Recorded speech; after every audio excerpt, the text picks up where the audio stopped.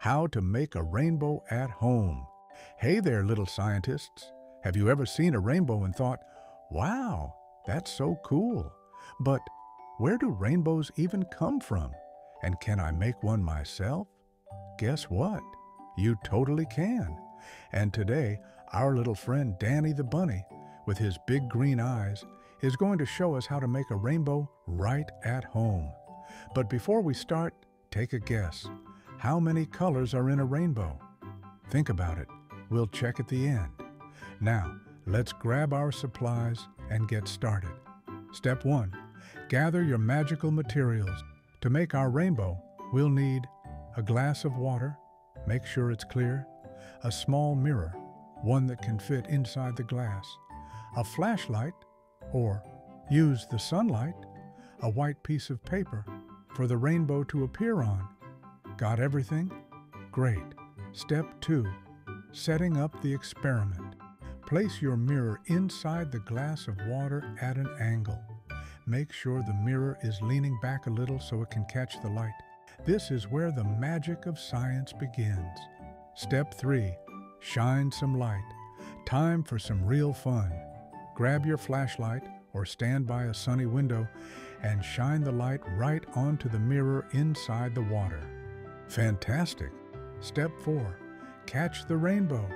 Take your white paper and hold it behind the glass. Move it around a little until magic! A rainbow appears. Wow! Look at those beautiful colors. But wait, how did that happen? It's not magic. It's science.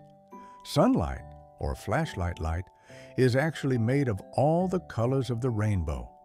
But we don't see them because they're mixed together as white light.